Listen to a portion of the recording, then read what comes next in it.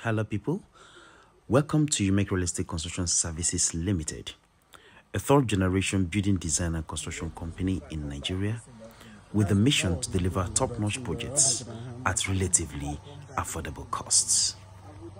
In this channel, we are going to demystify construction projects in Nigeria, talking about the drawings, the different construction stages, and the relative cost. The cost it may take you to take down your construction project from where it is now to the next level. In today's video, we are going to talk about the cost and the construction stages of taking this contemporary 4-bedroom duplex from the foundation and setting out stage to the finishing stage.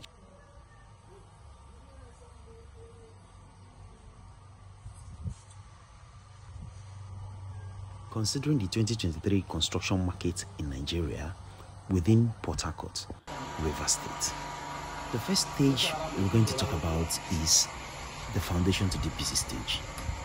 This is a very important stage in every building, and it involves a number of activities, which includes the site preparation, setting out, excavation, leveling, of course doing the column basis, the mounting of columns, and of course the casting of the foundation, through to setting out of the block from foundation to DPC, then determining the level of the DPC, then the carpentry work of the DPC and the iron bending work, the block work to DPC, the filling and rammering, and so on.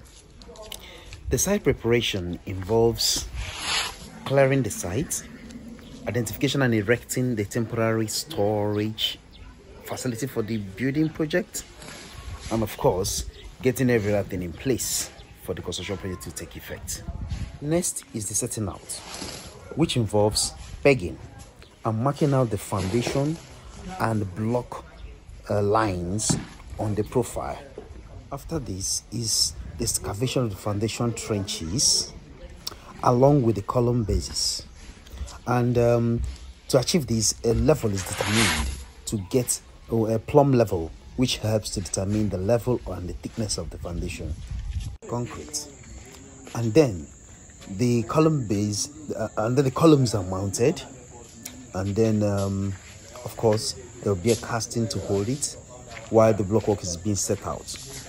After the block has been laid from the foundation to the DPC level, then there is boarding and casting of the columns from that foundation to the DPC level, after which we fill the building area with filling sand, which in most cases will be laterite or sharp sand or condensed sharp sand, rammer it to compact very well, and water it in preparation for the casting of the DPC itself. When this is done to specification, next will be the casting of the DPC, which is normally to a thickness of 150 millimeters, which is approximately 6 inches. This all-important stage in this contemporary 4-bedroom duplex cost about 3 million naira to accomplish, and of course marked the end of what I call the dirty aspect of the job. The next stage on this project was to set out the blocks from the DPC and walk it all through to the decking level. Of course, this involves a number of things, which include setting out, the laying of blocks, and of course the marking out of the doors and windows, the lintels, and taking it all the way to leveling, and of course the decking. The setting out at this stage involves transferring the dimensions as they are on the drawing onto the project's ground floor. At this stage, care is taken to ensure that the doors are marked out, because of course we know that the doors starts from the DPC level and gets all the way to the lintel. So here is the point at which you mark out all the doors for each of the spaces in the building. On this particular project, we had a number of spaces on the ground floor, which includes the entrance porch, which leads you directly to the sitting room area, of course, having a connection with the dining area. Then from the dining area is a circulation lobby that links the dining area to either the visitor's toilet or the visitor's room. Now, the visitor's toilet, the common toilet with other visitors, which was treated like a Jack and Jill toilet kind of. Then we had the kitchen, and of course the kitchen store, which is more like the pantry, and of course kitchen veranda, which leads to the outside. Then finally we have the staircase, which leads to the upper floor of the building. Now, when the block work is going up at a determined level, which could be peculiar to a design or a building, then the windows are marked out. Of course, all the windows are not at the same level. For instance, the kitchen window, the staircase window are a bit higher than others. Then, when these are marked out, then the block is laid to the lintel level. At the lintel level, what we do normally is to chain the building to ensure that all the buildings, particularly the outside walls, and in most cases the inside walls too, are all joined together. This helps the building in a number of ways, and I'm interested in this particular one, which is to help the building transfer, first of all, to link all the columns up together, and of course help it transfer the load from the upper part of the building through the columns to the foundation. Now, the lintel also marks the end of most of the windows on this floor. Yeah, I say most of the windows because in some cases you may have windows that run all the way from ground floor to the last floor, but most windows end at the lintel level. That is to say that the lintel on this project had dual function. Number one is to mark the end of most of the windows, as we can see here. Two was to link up all the columns to help the building transfer its load from the upper part of the building down to the foundation, which is more or less a structural function. Now, having a structural function, the lintel is done to specification using the recommended reinforcement as well as casting with the right mix of cement, sand, and aggregate. It is worthy of mention that it is at this lintel level that all the columns are being cast to the lintel level, and of course together with the lintel we join and link all the building parts together. After the lintel comes the leveling of the house, which is more or less a time where two or three blocks are added on top of the lintel to give us a good headroom before the decking comes in.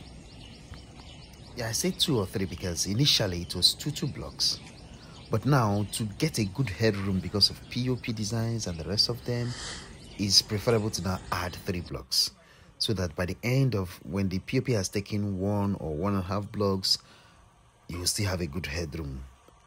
On this project, everything block work apart from the setting out was done on counting basis. If you are familiar with construction works in Nigeria, you will understand what we mean when we say counting, because normally counting is when the bricklayers lay the blocks, and by the end of the day you count them and pay them per block, while the other style is the day pay, where you tell them, for instance, you lay 120 blocks, and by the end of the 120 blocks I will pay so and so amount for the day.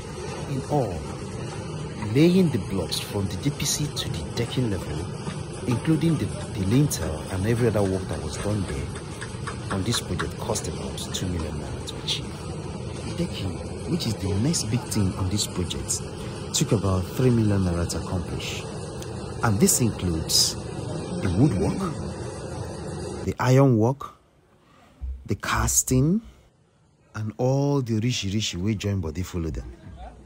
For the woodwork, we used mainly marine board for the underdeck, and then sapele board for the sides.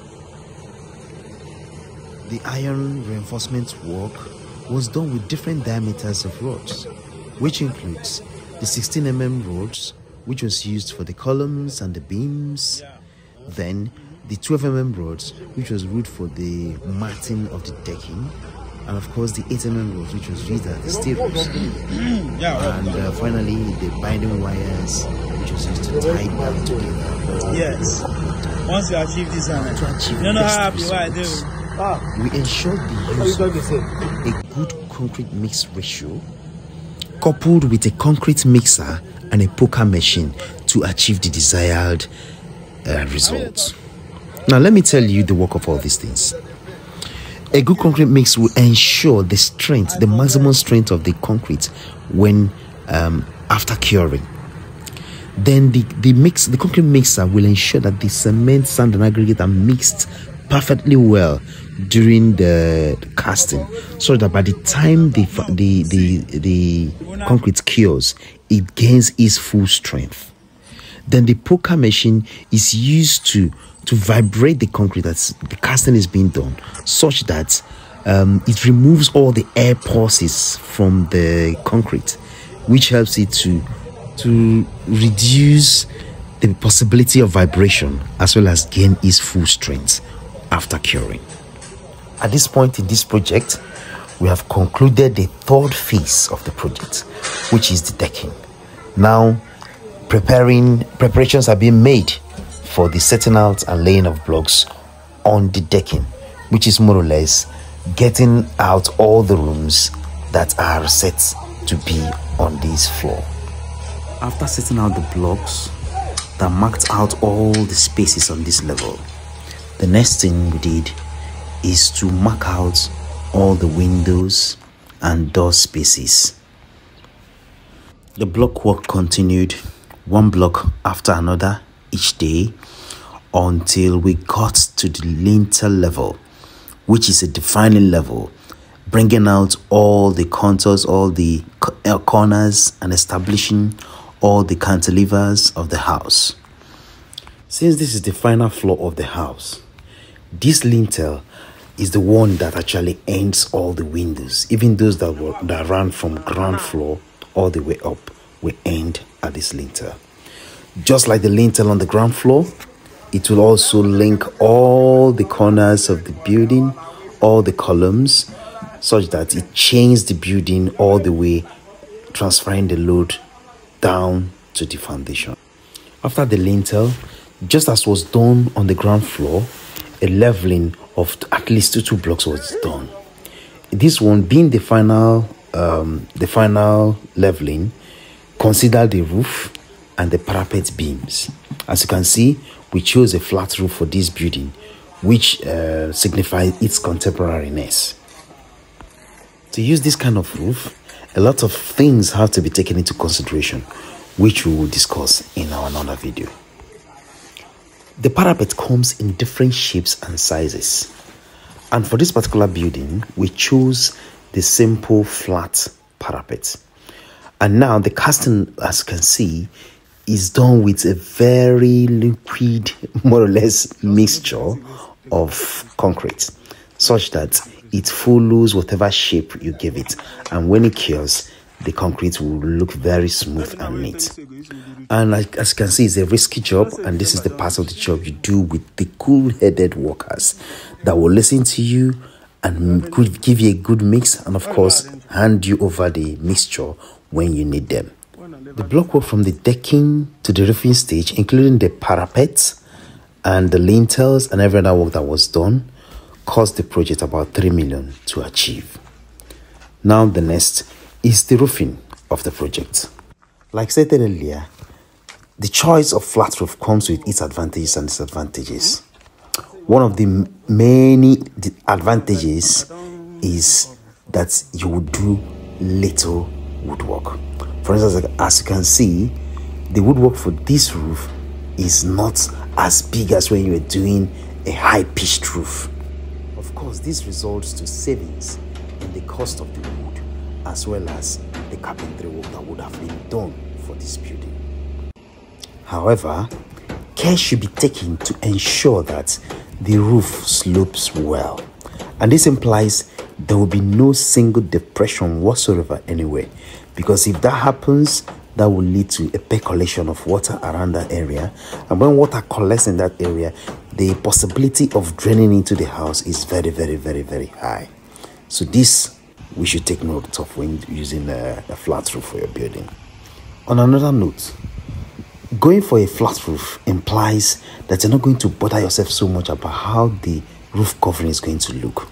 For instance, instead of spending so much going for stone-coated roof tiles, which of course are going to be seen by people, you can use, for instance, what we used here is the ordinary long span. Okay, actually this one is a multi-couple long span, which is less costly, but of course you go for the high gauge, which will give you the quality that you want for the building. And of course, this will ensure that there is no leakage whatsoever in any part of the building, and the water flows very well. And from what you can see from the ground floor, you will not see this roof when it's completed. All you will be seeing is just the edges that will be well finished by the end of the day. The good thing is that these things are done before the plastering and dressing, which implies even if there is any corner that is not exactly as straight as we want it, it will be taken care of with dressing and plastering at that stage.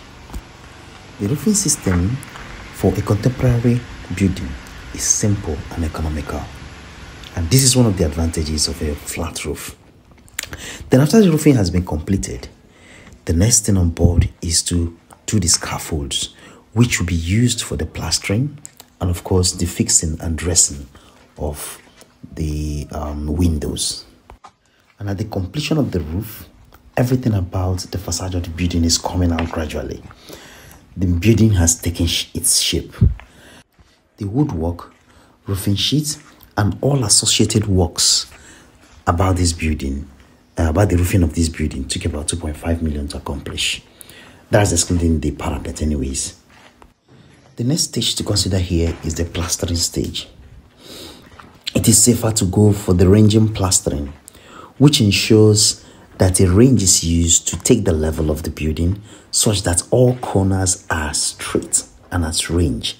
This practice actually takes care of any errors that may have occurred during the block laying phase of the work, and also ensures that during the screeding there isn't much filling that will be needed, because every kind of filling will be done during plastering. And of course, this helps to get all the edges to be straight as the work progresses. Just to mention here that it is at the plastering stage in most cases that the electrical wires in a building are fixed. This is because in some cases the pipes could block during the casting stage or during whatever other work that are being done. But during the plastering, if such thing is discovered, the electrician can redirect the wires through another source and still have the socket or whatever function on at the end of the day. And all to accomplish the scaffolding as well as the plastering, which includes the sand, the cement, and the workmanship of the whole project, took about 3 million naira to accomplish. When the plastering has been accomplished, the next thing in line is the fabrication and fixing as well as dressing of the doors and windows of the house. This is done at this stage to ensure that the workmen that did the plastering are also used to do the necessary work of the dressing of the doors as well as the windows.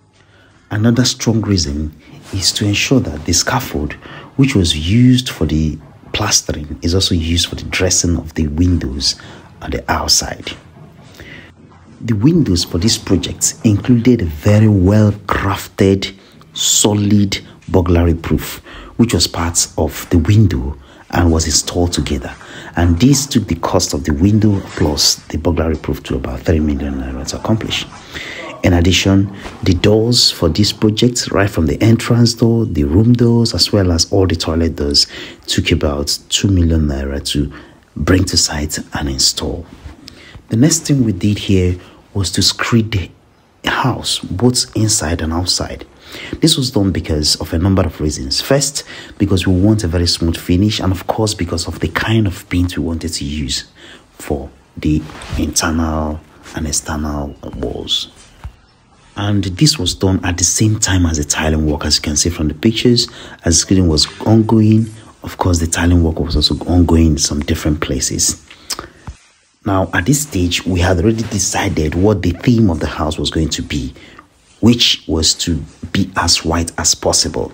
So that is why all the tiles that were selected, the screeding and the paint all complied with the theme, which is black, white, and ash. In fact, it was mainly white, and every other thing is a touch of black and a touch of ash, as you can see from the finished product. The tiling of the house, both the walls and the floors, took approximately 3 million to accomplish, and this includes the cost of buying the tiles, the cost of the cement and the sand, of course the cost of the labor that was used to install all of them on the site. The next item after this was the electrical fittings, which gave us more headache. Of course, we had to choose and make sure that the choices we made complied with the theme of the house, and of course were unique enough to make that statement we wanted. So by the end of the day, the choices of all the electrical fittings for the entire building was about 2.5 million naira. The next item on the list was the room and kitchen cabinets.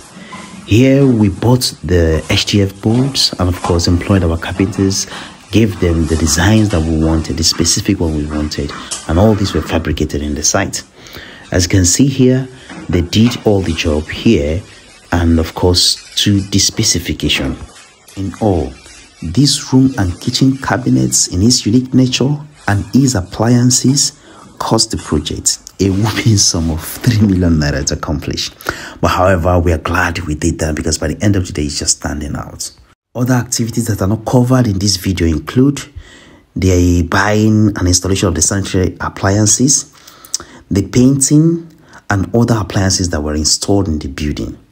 However, to achieve a similar project in this present day Nigeria will take between 30 to 45 million naira, depending on the choices that are going to be made along the way, which is a function of the taste of the owner of the building, as well as the resources available to us at the time of the construction.